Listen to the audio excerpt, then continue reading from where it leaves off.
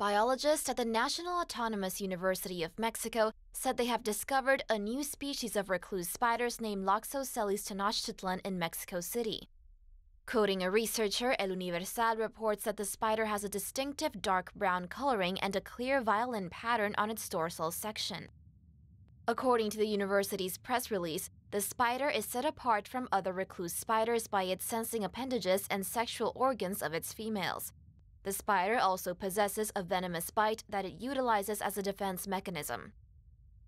The bite causes a blue-purple ulcer on the victim that could be hard to identify clinically because it is not painful and symptoms could be confused with a common rash or infection.